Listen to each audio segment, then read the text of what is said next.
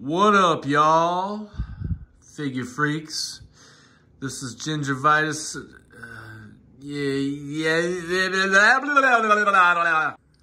All right, let's try that again. What up, figure freaks? Gingivitis75 here.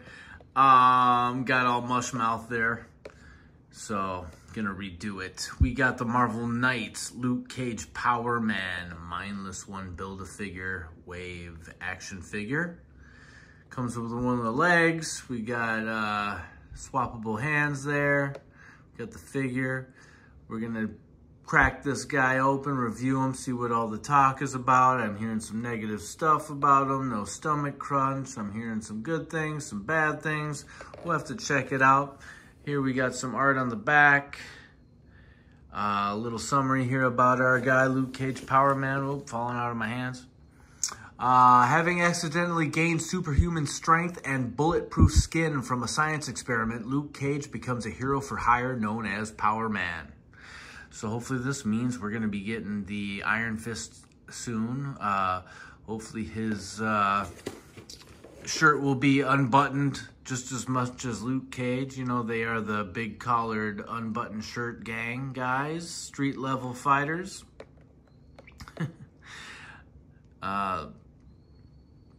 Power Man and Iron Fist. So if we're gonna get this guy, we gotta get the old school Iron Fist, which would be cool. Get him with the ballet slippers and all that stuff, and the big tattoo on his skin chest there. So here we got the front of the box.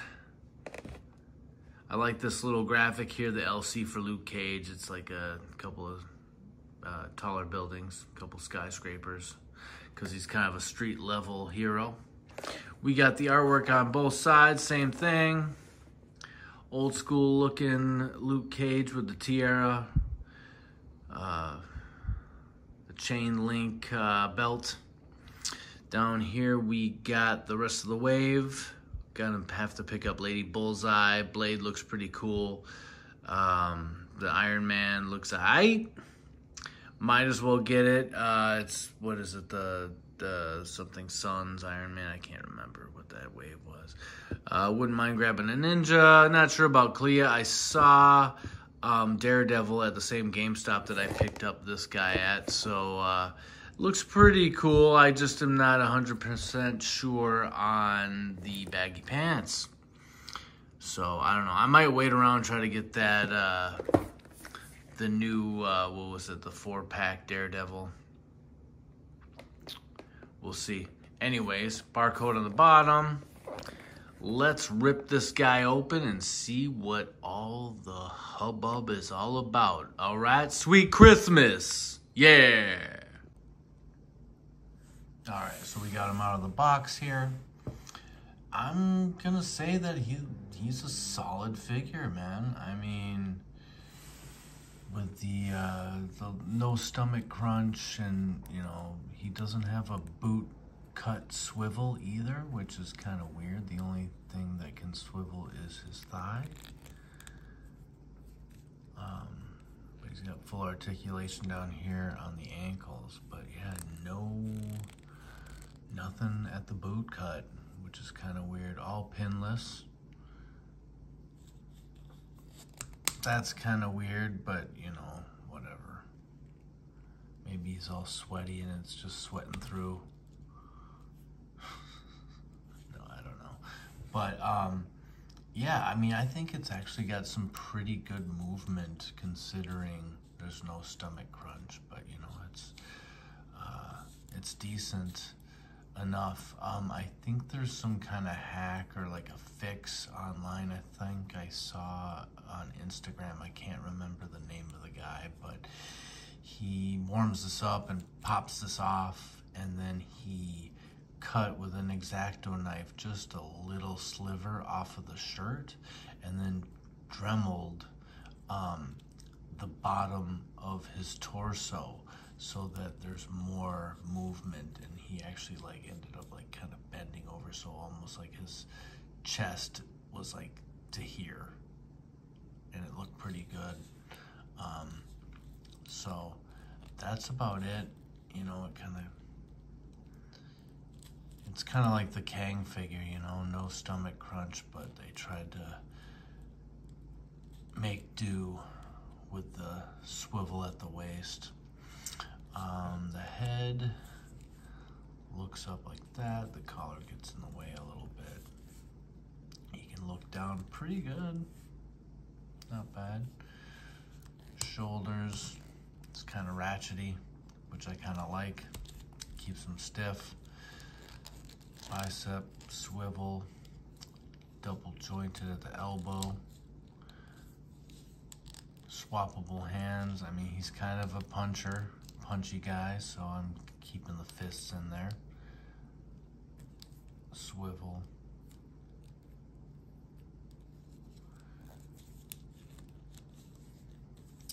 And then kind of do the splits. He's got the thigh cut there. Also, go all the way around. This thing is, you know, you can kind of move it around as you like. Have it hanging right down on the front. Kind of twist things around like this, like that. And of course the feet. I don't know, it seems like we're getting a lot of figures that have yellow all over them, like that Wolverine and what was it, the Blur, all the X-Men 97 guys. I don't know, different shades of yellow, but it's like, I don't know, this kind of pops, honestly. This thing kind of moves around a little bit. I don't know if you can take it off, heat it up. The face looks a little long, like it's almost like his hair is kind of going up a little high, but it's not bad. It's a lot better in person, I'll say it like that.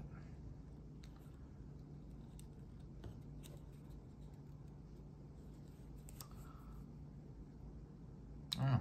I just think it looks cool. If you can get it posed to your liking, then you're set, you know, but this looks pretty awesome.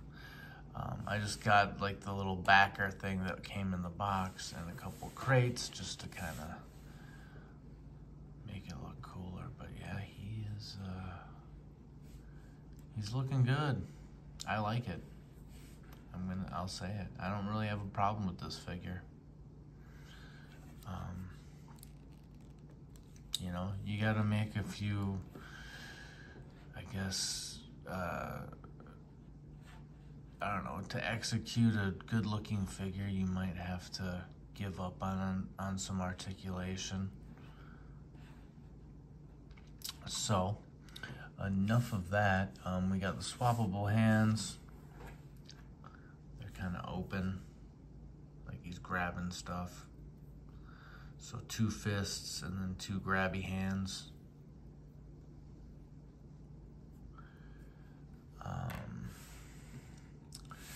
So let's do some comparisons now. So we're gonna bring in his good buddy, the Iron Fist. Also has some yellow. It's kind of got that old school X-Men yellow that they're having on the X-Men that they came out with like maybe like 3 or 4 years ago, like Wolverine and Cyclops. It's almost like an orange if you kind of compare it to the yellow on Luke Cage. This was the second one I got. I actually got the first one, which was an all-white Iron Fist, and he came with a whole bunch of swappable hands. I think he came with like maybe 4 or 5 pairs. It was kind of like the Shang-Chi. I mean, it was a lot. This is a decent one. It's kind of the Kunlun style. I like the bandage wrapped fists. Fire effect for his Iron Fist. Cool, but I really want the old school style one where it's like the green and the yellow, and it's like the shirt's cut down like this, and his bare chest has this symbol on it, and then it's got that huge collar that kind of wraps around up here. So, I mean, you got to figure if we got this guy another Iron Fist is gotta be coming. That's what I hope.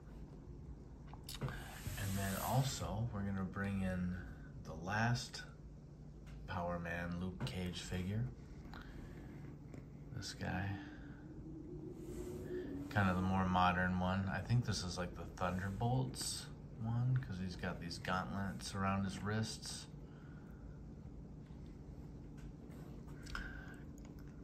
It's kind of the look of when he was with the New Avengers, which we're gonna bring a few of those guys out, because there's a storyline that I read. It was the Sentry. Bendis was writing the New Avengers, and I think it was around issue like 5, 6, 7, 8, where they're talking to the Sentry, and the Void was all taken over, and they're trying to convince him to, join the Avengers, and they got like the artist that drew the Sentry comic book to talk to the Sentry.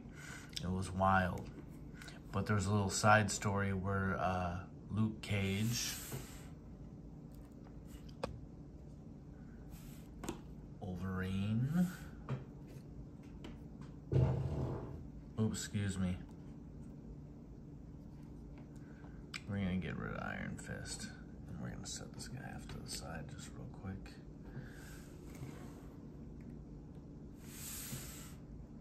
The old web head. Oh.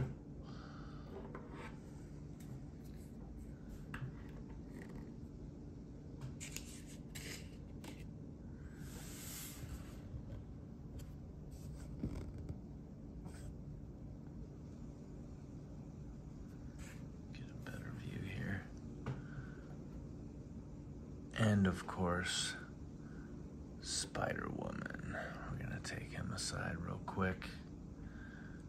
Where these four guys took on the Wrecker, and it's great. It's almost like humorous, because they should have kicked his butt, but he's fending for himself, and basically physically he takes down Wolverine, Luke Cage, and Spidey. I mean, he doesn't take them down, but they can't really do much to him. And then she just kind of walks up and is like, this ain't working out for you.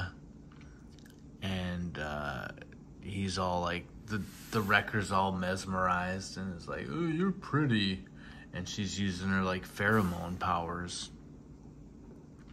And Wolverine comes up and slashes him in the back, and they end up beating that ass.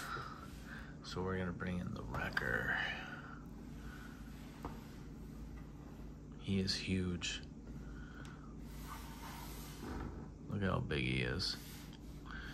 Now that we got an updated Luke Cage, it almost seems like we should get an updated version of the Wrecking Crew.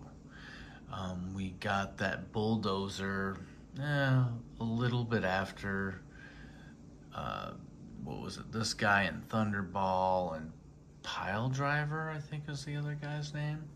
He's the idiot. They're all kind of idiots, but I would love, excuse me, a Wrecking Crew set with new articulation. I mean, and this guy is huge, like enormous. So they'd have to keep the size. I think that'd be great. So we're gonna bring this guy back because we are technically doing a review of this Luke Cage. So I think just lining it up with the older Luke Cage. Totally two separate styles. I thought this one was gonna kind of make me like dislike this one, but I still kind of like this guy. It's not a super great figure. It's got that torso of like the older Sentry, and the colors are a little weird. Look at the sleeves; they're kind of mismatched with the torso.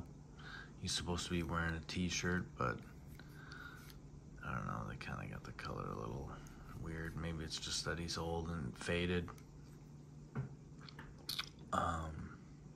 This is the Super Skrull pack Spider-Woman, where she, you know, who would have known, but she turns out to be the Skrull Queen. And then this is the old school, like, Spider-Man, Spider-Man, with the thick eye wrap around the eyes there. Kind of old school, whipping away.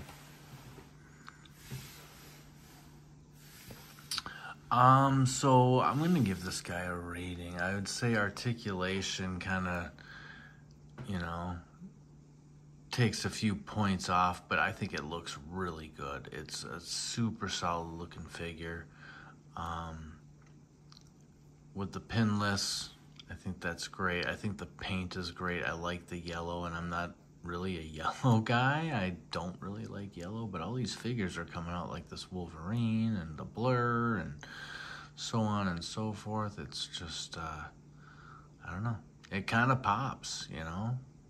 So, I'm going to give this figure a 7, which ain't bad. It's not super great. I mean, this guy's probably like I would say a 9.5. I can't remember what I rated it, but it's high. The Spider-Man's pretty high too. But, yeah, gonna give this Power Man a 7.5. Yeah, we're gonna go 7.5 on the Power Man. So, that's gonna do it for my review. I hope everyone had a great Thanksgiving. Please like and subscribe. Comment if you like. Tell me if you like this figure. What are your hopes for 2024? What figures are we gonna see?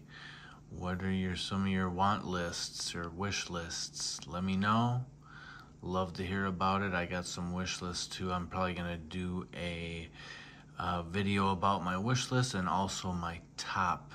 I gotta go top 15 or top 20 for 2023. Top 10 is just not enough. There's so many great figures out there. I'm not like I don't really spend a lot of money on figures. Like on each figure, I don't go out and buy like Mezco and Storm collectibles and stuff like that. Stuff that's like 50, 60 bucks. I kind of keep it to the 20, 25, 30 range, you know, whether it's Marvel Legends, G.I. Joe, Transformers, Motu, Masterverse. Yeah, I don't really do McFarlane either, even though they're cheap. But I just like the way that Marvel Legends is going, so I keep it to that range of $20 to $30 per figure. I just can't spend that much money on figures. So, I mean, I buy a lot of them, so I'm making up what I'm losing in quality with quantity. But I think this is a quality figure. I really do. So 7.5. Keep on watching. Hope to see you guys commenting.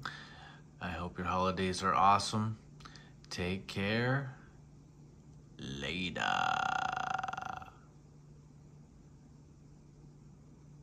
Sweet Christmas.